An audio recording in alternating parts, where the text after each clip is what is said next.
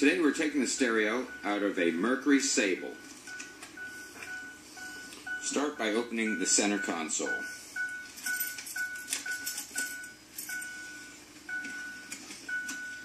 Pry the trim ring up from around the gear shift. Open the center console and pry the back edge of the dash trim panel up. Set your parking brake, shift to low gear, and remove the panel up over the gear shift. Remove two 7mm bolts exposed from removing the lower panel, the inside screws.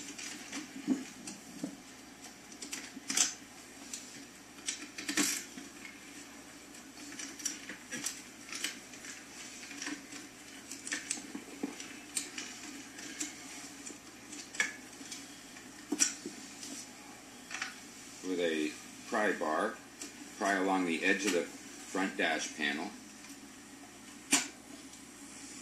Left side, then up the right side. This will release clips. All the clips release with pry pressure. Pull the panel back and set it to the side. This will allow access to the car stereo. Remove two screws, left side of the car stereo.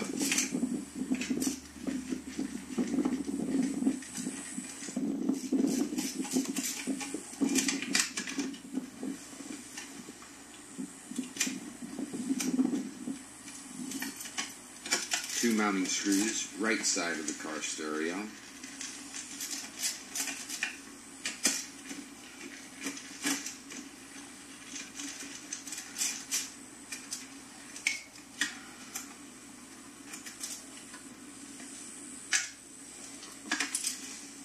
Now pull the car stereo from the dash.